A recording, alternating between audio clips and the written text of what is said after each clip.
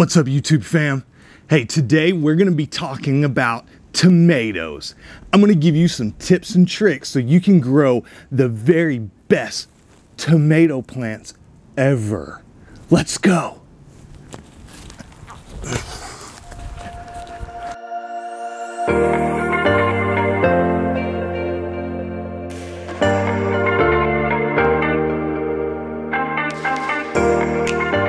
What's up, YouTube fam? So today's video is all about tomatoes. If you've ever tried growing tomatoes before in the past and have failed miserably, have no fear, because in this video, I'm gonna talk about 5 tips and tricks that you can do to ensure 100% success in growing tomatoes. Before we get started though, if it's your first time visiting the channel, I wanna thank you. Don't forget to click on that subscribe button, and don't forget to click on that bell icon so you're notified every single time I upload a new video. Let's go. Okay guys, so before we get into it, watch the video in its entirety, because at the end, I'm gonna give you a top secret tip of growing tomatoes that not a lot of people know about. Okay, tip number 1. Okay guys, so first I want to talk about choosing the right tomato plant for you. Now, you may not have known this, but there are actually 2 different types of tomato plants. If you're not careful, you may choose the wrong one. So let's go ahead and talk about it. This tomato plant right here, this is a celebrity tomato plant. Now, I'm not too concerned about the variety or strand of tomato, but really what I'm concerned about is the type. So if you look on the card that comes with your tomato, this is just a Bonnie tomato plant that I picked up at Lowe's. And if you look at the bottom of the little tag here, you'll notice something. Normally it'll be on this little tag, maybe it'll be on the container or whatever, but just look around. This tag says determinate. That's very, very important. If we look on this tag, we notice that it says indeterminate. Now, I'll take some close-up pictures so that you'll be able to see the difference.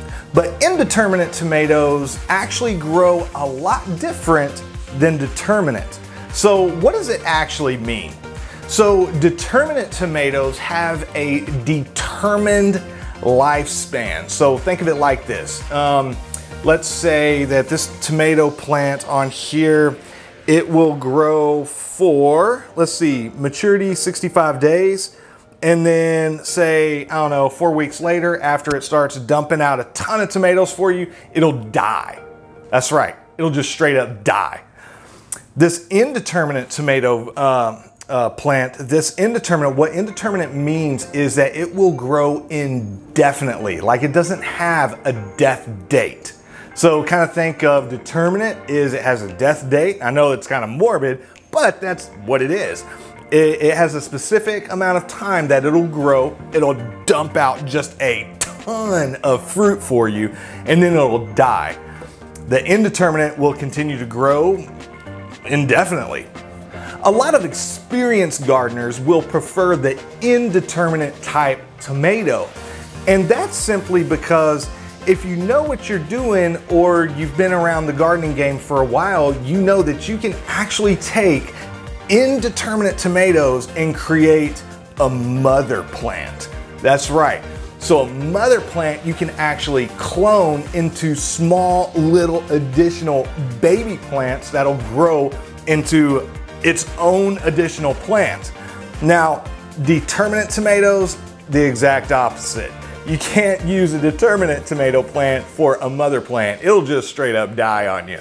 Okay, so that is the difference between an indeterminate and a determinate. Okay, tip number 2. Okay, so tip number 2 is all about soil. Once you decide on your tomato plant, what type of soil are you gonna plant it in? Tomatoes like a good quality soil, as do all plants, because the type of soil you have will ultimately impact the type of fruit you'll have. The healthier the soil, the healthier the plant, and the healthier the plant, the healthier the fruit, and the more fruit it's gonna push out for you. Okay, so the type of soil that I recommend is a blended soil type that composes of a good quality organic compost, a good quality garden soil, and a little bit mix of either peat moss or coconut coir. Now, if you can find coconut coir at your local garden center, that's perfectly fine, that's perfect. Sometimes I can't find it and I've got to go to Amazon or eBay to order a big compressed block of the stuff, and they ship it all wrapped up, and it kind of makes me wonder, like, what are you guys actually sending me? Okay. So you can actually mix in, say, 40% compost, 40% garden soil, and 20% of the peat moss or coconut coir. Mix it all in there, and that will be perfect. Okay, tip number 3. Tip number 3 is all about fertilizer. Now, there's 2 different types of fertilizer. You have your granular fertilizer, as you see here and here. And then you've also have your liquid fertilizer. Now, if you see my past videos, you know I'm a huge fan of this Dr. Earth's 333. When growing your tomatoes, it's important to have a good combination of granular and liquid.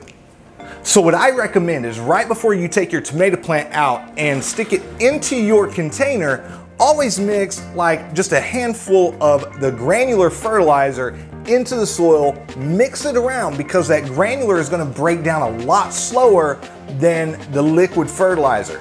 The plant will immediately uptake the liquid versus the granular that's going to break down over time. The way I like to use the liquid fertilizer, this Dr. Earth's in particular, is take about an ounce of this fertilizer, mix it into a gallon of water, and water my tomato plants with that gallon once a week. So I'll normally feed my tomato plants once a week with the liquid fertilizer. Okay, tip number 4. Okay, so tip number 4 is all about, where do I plant my tomato? Well, if it's an indeterminate variety like this Husky Cherry Red tomato plant you see here, this is really best planted in the ground.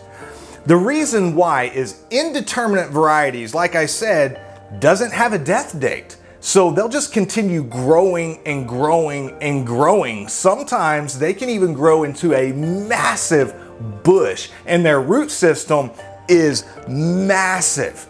So they're gonna need a lot of room for the roots to really spread out, and a container is not gonna be ideal for an indeterminate tomato. Now, determinate tomato, on the other hand, would be ideal for a container. Now, not necessarily this size, because this size is only about 2 gallons. Now, this determinate variety of tomato will grow into a nice sized bush, and the root system will spread out, but not as big as this indeterminate variety. So I recommend a container size for the determinate variety of 5 to 10 gallons, and you'll be all set. Okay, so the last and final tip, tip number 5. Okay, so before we get to tip number 5, do me a favor and smash that thumbs up button and give this video a like. Okay guys, so the final tip is one of the most important tips, and that is watering. Watering is extremely important. The last thing you want is your tomatoes to dry out.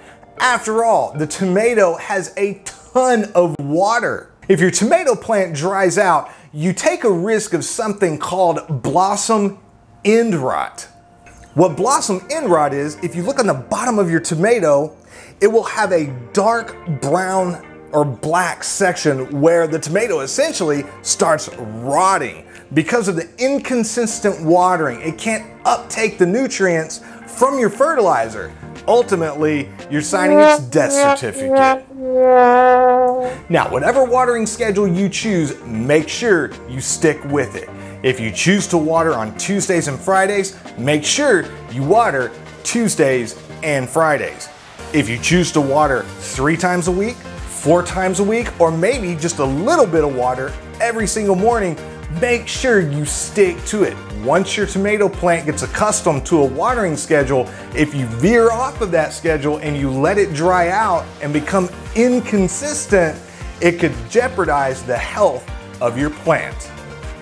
Okay guys, so there you have it. That is 5 tips to ensure your growing success of your tomato plant. If you follow these 5 tips, you will not fail. Your plant is gonna be happy, it's gonna be healthy, it's gonna produce a ton of fruit for you. Okay guys, so if you have any tips or tricks that you use, don't forget to comment down below and share with the community. After all, sharing is caring. All right, I love you guys, and until next time, peace! What's up guys? Okay, so first of all, I want to thank you for sticking to the end of the video. So this is the part where I give you an advanced top secret tip and trick to get the most out of your tomato plants. Okay, so let's cut to the chase and get right into it. So once you've got your little tomato plant, right before you plant it into the soil or whatever container you're gonna use, what I want you to do is I want you to take off these little leaves down here at the bottom. I also want you to take this one off, and this one off. You want to count up to about the first Y, or the first really evident Y on your tomato plant. The reason is, if you notice all along this stem right here, you see these little hairs. They're very tiny. Well, the interesting thing is about tomato plants is those little hairs, if you bury that all the way up to this first Y up here, all these little hairs will actually turn into roots, and the root system will explode. So you may be asking yourself, well, what does that mean?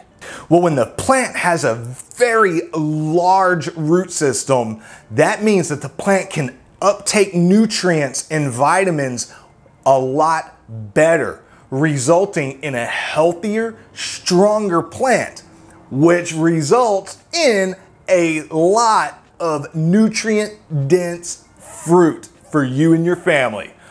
So that's the top secret tip and trick you can use to dominate. Okay guys, so I may have lied to you.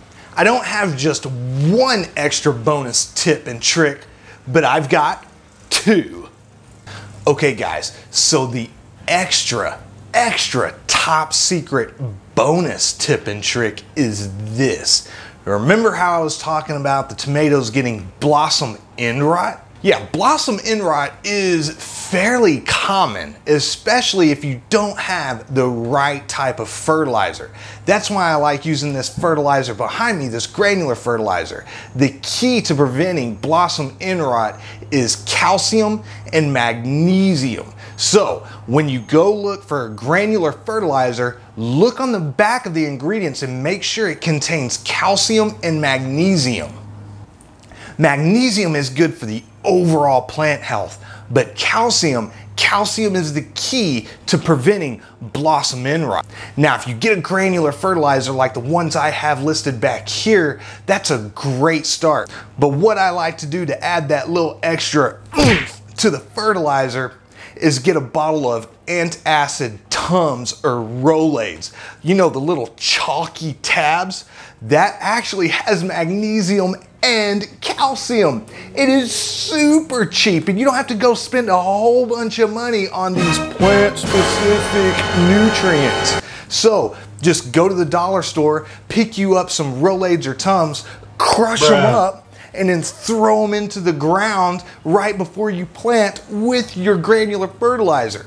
You can also ground them up, throw them in a water bottle, shake it, and do a liquid fertilizer treatment for your tomatoes. It's so versatile and it works. So there you go. Texas Backyard Gardener over delivering on the tips and tricks.